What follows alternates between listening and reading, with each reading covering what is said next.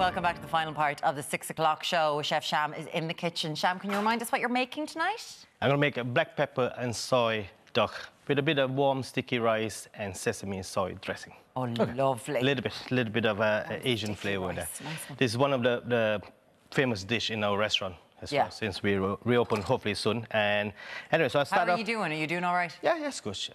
It's good. Do you have outdoor dining going on? Not in the cottage or Buffalo Boy, but the cafe. The cafe you do? Yeah, keep us going. Weather permitting. Well, I know. We're in Ireland, so... Well, you're hoping. You're hoping that soon you can get it all done. Hopefully. July 5th is... July 5th. And then when it does happen, the reopening, all run to Sham's restaurant, OK? Please. And order this. Socially distanced. Socially distanced, right. So I use a lovely Thornhill duck from Black Lion. Yeah. Ken Moffat. Lovely man, good quality duck. So I basically debone them, take the breast off, and score them a little bit. OK. OK, so I just put it on the pan, cold pan, not hot pan. Cold pan? Cold pan. OK. And then you turn it up the heat slowly. What? Why? Because if you put into the hot pan, the fat will go shock straight away. OK. So if you're allowing the cold pan heat up slowly, it will cook the fat slowly. It will render down the fat slowly. You see that now? There's no oil in it. So I turn it up the pan, bit by bit, and then it's gonna start splashing, and not even oil in it. OK. Well, leave it there. And there's a lot of fat in duck anyway. Exactly. So you don't need any oil or anything at all to fry it off. Just leave it the way it is and let it sear up. Okay. A bit of salt into it. So while that's searing away, I'm gonna do a little bit of rice. So basically, there's so many types of sticky rice you can use. I use this Japanese rice, the one that they use to make sushi. OK. OK, so basically, I don't want to call it sushi rice because when we call sushi rice, people associate fish straight away with it. Right. Okay, gotcha. Yeah, so I turn it one up a bit. So just put a cup of rice here, a cup of water, bring it to boil the same way as you're cooking rice. Yeah. Don't worry, I have that cooked earlier, so don't worry about that. So bring it to cook. When it's cooked, you add vinegar into it. When it's cooked, you can add now as well. Vinegar, a bit of sugar. So it's give that sweet, vinegary, salty flavor, which is usually the one you get in a Japanese cooking, so the sushi rice. Yeah. And a bit of salt into it. So you mix it in there, bring it to boil. So you can see that it starts coming out there nicely. I turn it up a little bit higher now. We always sear off our duck breast, score them up on a cold pan. Let it go nicely, and you can see that. You see that? See the fat coming out there already? Yeah. OK, so while that's searing away, I have a marinade that I make.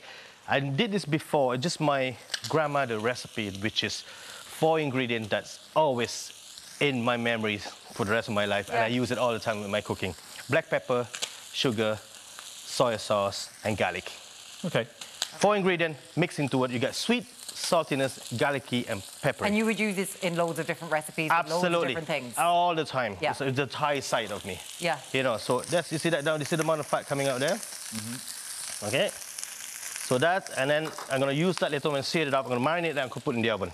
OK. For medium rare, you probably around 7-8 minutes. If you want to cook more, you can leave it on around 10 minutes, medium well. In the oven? In the oven, at 180. Yeah, you can see that it starts splashing, see that? OK? God, that fat does render very quickly, doesn't it? Yeah, so there, I'm going to turn it down a little bit because I have one already earlier. Now I'm going to make the dressing. So obviously, they have a pan here that we're going on here. Very simple, everything into it. Ginger, sesame oil. So basically, this can be kept in the fridge. If you can pre-make this as well if you want. OK? And sweet soy sauce. Right. Honey. You need honey instead of sugar. OK? And then spring onion. Lovely. I have all this ingredient into it because, again, this nice umami flavor into it. OK? So that's that. Then I have that stirred away. Going to sear off this duck breast. See that? I'm going to turn it up because it starts splashing otherwise. OK, so that's all you want. This one mixed into the way. So is that where you want it to, and then you're like, we can go into the oven? Yeah, once that crispy, like people say, oh, he put the marinade into it and going to make the skin soggy. No, because the black pepper and the soy sauce and everything caramelize it in the oven. Yeah. OK, so that's it. I turn this one off. Dip it in a little bit like that. And usually you call it black pepper, you want to marinate it. Don't worry about that. That's in here. like that. Okay. Dip it in because it's strong. The soy sauce itself is salty. Yeah. The sweetness and black pepper, it will caramelize. Trust me, it will caramelize, and you notice the flavors there. You know, and it's a good duck as well. You don't want to overpower with so many ingredients. Exactly. You know, when the Exactly, producers... you're getting duck. Exactly. When the farmers do the hard work, don't ruin it. That's the duck that I have. You can see that they're coming out there. Wow. You know, Right. it's nice. This is what I just did here earlier beforehand, and it's been rested. Okay, so we have... How long would you rest it for after it's... If you, like, people say, oh, no, the duck gonna go cold. It's same as resting chicken or anything like that. If you afraid of go cold, get a bit of tin foil, cover it up. The heat rise, the foil will stop it go cold. Yeah. You know, so that's what we have. And I'm gonna throw a bit of a beetroot, just for garnish to make it nice. Oh, no. Bit of cabbage into it, just the way it is. I'm not gonna do too much. People say, oh, cabbage, we do not boil them first. I say, no, if we boil them off, it's just taking away the color. A bit of butter. Do them and the juices of the duck. Yes, exactly. Use the same pan, the flavor into it. And a bit of salt.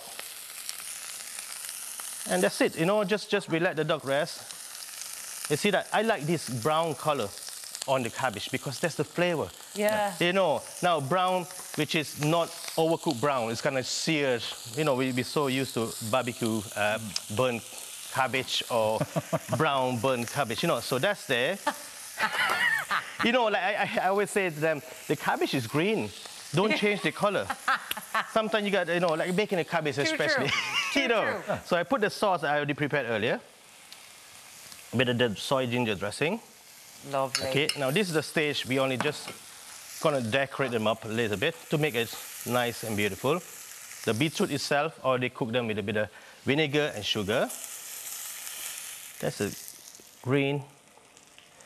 You'd already done the beetroot, bit of vinegar and sugar? Yeah, vinegar and sugar, or you can roast it the way it is if you want. Okay. You know, so that's there. And I take out the rice that I have in here earlier. That's already cooked. So if you have leftover of this rice, let's say, cool down, you can use it to roll sushi afterward as well. Okay. There you go. All into it, you know? Yeah. And usually you see Asian cooking, there'll be a lot of rice. So I'm gonna put a little bit, make it nice, presentable, a little bit. We eat with our eyes these days, so we just have to make it nice. A bit of sesame seed. And then we're gonna cut the duck's breast into half. Nice pink, the way I like it.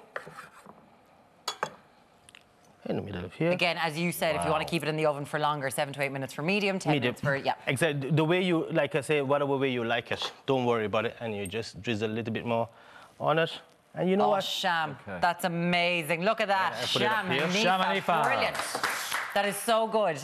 Now, you can see it all back and we'll put all the details up. But Jennifer texting, we were asking about getting up on stage. When I was 14, Green Day brought me on stage to play with them. It was incredible. After the show, they gave me the guitar and even signed it backstage. Jennifer, that's class. Alex texted in, when you hear this, we went to see Garth Brooks in The Point. My sister fainted, got taken backstage by security. I got pulled up on stage by Garth. He gave me his guitar. My sister never forgave me. Well done, Come on, she must have seen it on video. It's Garth Brooks. That's all we've amazing. got time for this evening. A huge thank you to all of our guests, Rachel Blackmore, Joe McElderry, Jason Byrne for joining us, and of course to Sham for this fantastic dinner. Thank you, It's Sham. amazing. There's some unmissable TV coming up tonight, so make sure you stay tuned for In Runes, Donegal's Micah Scandal at 7:30. And later at 9, we have the big interview on Taoiseach Micheál Martin chatting with Claire Brock. It's all on Virgin Media 1. I'll be back tomorrow with Ray Foley, where we're joined by Strictly Come Dancing star Jeanette Manrara. I hope I said that right. I think you did. Until then, stay safe and we'll see you tomorrow. We hope you have a lovely night. Talk to you soon. Take care. Bye-bye.